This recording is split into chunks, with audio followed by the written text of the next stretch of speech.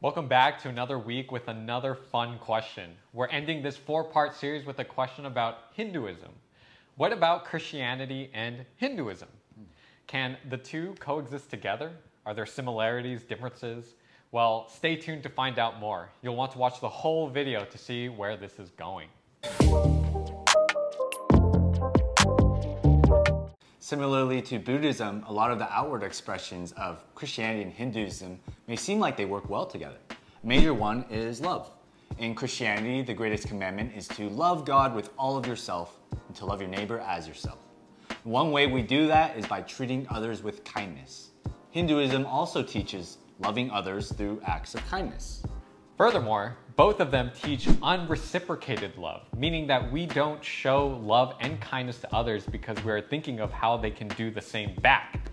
For example, James says, "Pure and undefiled religion in the sight of our God and Father is this, to visit orphans and widows in their distress and to keep oneself unstained by the world."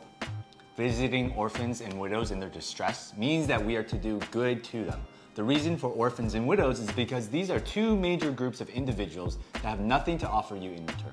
Orphans have no parents to provide for them, and unlike today, there is no system from the government to do so.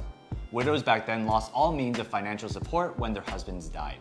You might have learned in history about Mahatma Gandhi, who led the movement to free India from British rule. And the key thing to note about this movement was that it was one of non-violence. This all revolved around one of the key virtues, which was showing compassion. It's also key to Buddhism as well. And yet, the love that Christians are to show is fundamentally different than that of Hindus and Buddhists. Yeah, the foundation is different. The greatest commandment is to first love God, which is then to flow out into loving our neighbor. Our love for others comes from our love for God. So if we don't truly love God, we cannot truly love our neighbors. And what that love looks like is also different. Ultimately, true love is putting more of Christ in someone's life. Both Buddhism and Hinduism, which are not so much religions but ethical systems, define love simply as selflessness. So while on the outside, things like love, humility, and forgiveness might unify Christianity with both Buddhism and Hinduism, on the inside, they are completely different. We already covered some of it in the last video on Buddhism. Christians show these things because God has shown these things. Our love for Him motivates us to show similar virtues to each other. So even the similarities are completely different. But Christianity is also monotheistic, with worship toward one God, while Hinduism is polytheistic, believing not just in many gods, but many possibilities of gods. There is an uncertainty within it, and this has to do with the fact that in Hinduism, truth is relative to experience. Whereas in Christianity, truth is defined by who God is. So for the Hindu, even the definition of love can vary from person to person. It's not about what's wrong and what's right in Hinduism. It's about everyone determining right and wrong for themselves. So that's just a little bit on Hinduism.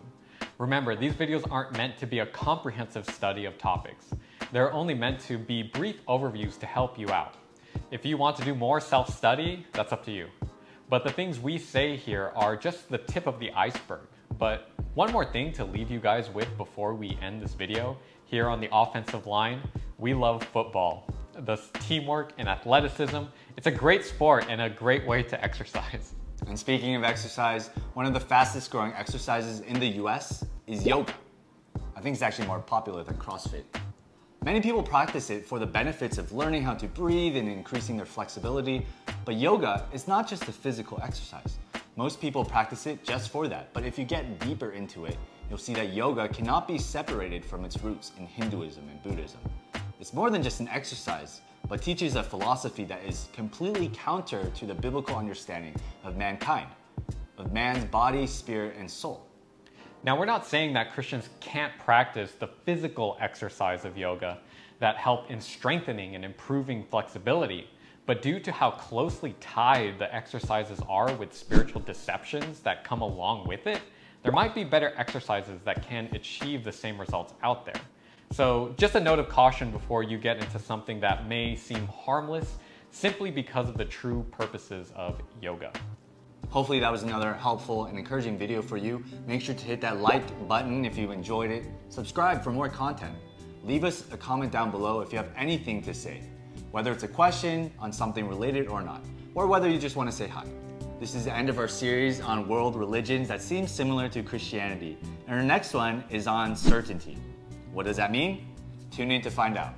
We are the offensive line, preparing you for defense so that you can have the best offense. We'll see you next time.